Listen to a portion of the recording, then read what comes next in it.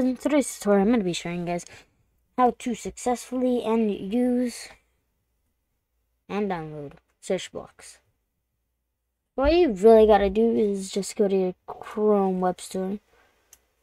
All you got to do is just come here and find search blocks. Just search it up in the Chrome web store, search blocks.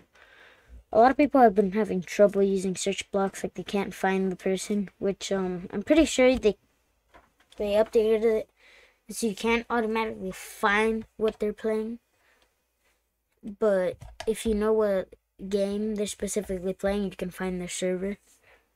And yeah, so I gotta do is I got somebody playing this game right here. Just refresh this so it goes away. What I'm gonna do, just wait for it to pop up. It'll pop up. If you guys have it already downloaded, what you gotta do is click it and it'll boom, it'll appear. That's all you guys need to know. It's not that hard, guys. I know it hasn't been working. The last tutorial on search blocks has been at least 4 months ago, and they've changed a lot of things about it. And yeah, that's all you need to know, and I'll see you guys in the next one. Peace out, everybody.